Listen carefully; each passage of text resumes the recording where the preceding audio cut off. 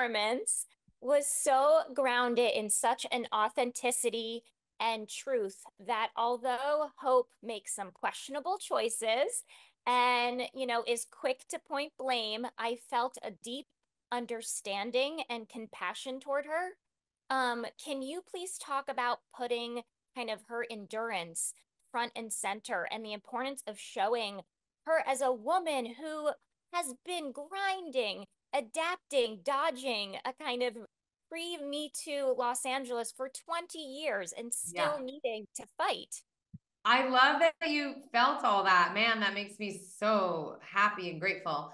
I felt all that too. I felt that her backstory seemed really obvious to me. I mean, this is a woman, first of all, that presents as she's aging in an industry in a town that values youth and beauty and what's new and next above all else. So she's already a super underdog when you meet her.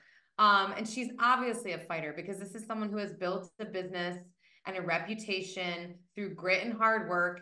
She's an excellent facialist. That was really important to me when I built this character. I said to Austin, the main thing I need to know is she has to actually be great at this job. That is her identity, is that she's really good at it. And you see in the film, the time when she's the most calm and the most at ease is when she's actually doing the thing that she's great at. And I love that for this character.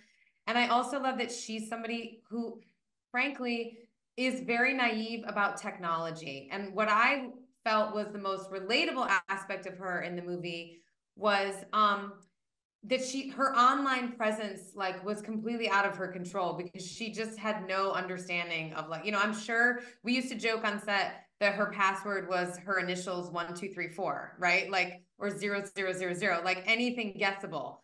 And so it felt to me that she was easily vulnerable in that scenario, like in a business that was changing around her very quickly. This is a woman who thinks she's going to sell product out of her storefront at a time when everything had moved online, when marketing was you yourself. It was your Instagram page. It was like, you are the product is you. That's what the young people in the movie are telling her. And so she's so vulnerable in that position. It creates a real desperation in her. And so I'm so happy that you felt it was relatable in that way, because I felt that way too.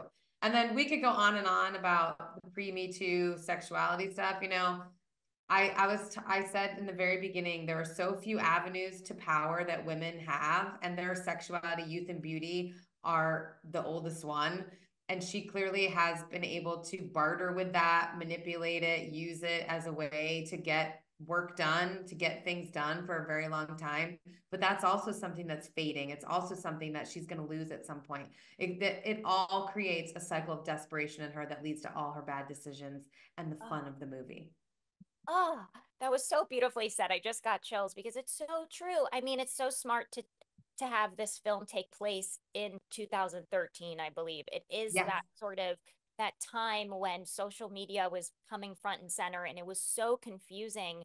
Like I remember I came out here into LA in 2009 and that time period was so hard for creatives to kind of navigate this new landscape, and you see that in Hope, and it's front and from the moment we meet her and the moment that she does get, yes, a little aggressive and paranoid. It's earned though. We understand her desperation in that moment, and it was just, and just escalated throughout the whole film. It was just so brilliantly done.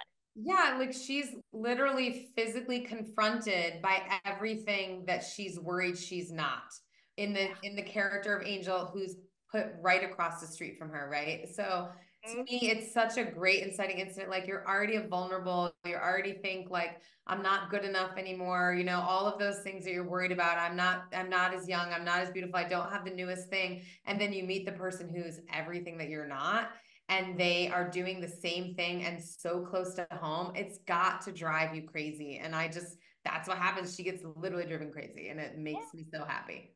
And it's very isolating too. And I think that isolation can you turn to sort of desperation when you feel that. I love that you've sensed that isolation too. This is a woman whose entire identity is her business, right? She has no husband, she has no kids, she doesn't even have a cat. It is her best friend she pays to be her assistant.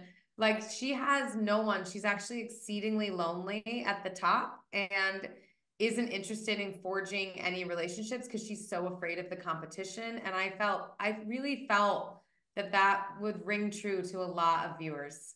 Yeah, it does. It absolutely does. Well, that's my time. I could talk about this movie forever, and I'm so sorry about the little volume hiccup, but thank you so much, Elizabeth. Oh, This was Meg, you really lovely. got it. So I so Oh, appreciate it. Tell all your friends to go see Skincare August oh my 16th. gosh. Oh, I will. I will. Thank you so much. Have a lovely rest of your day.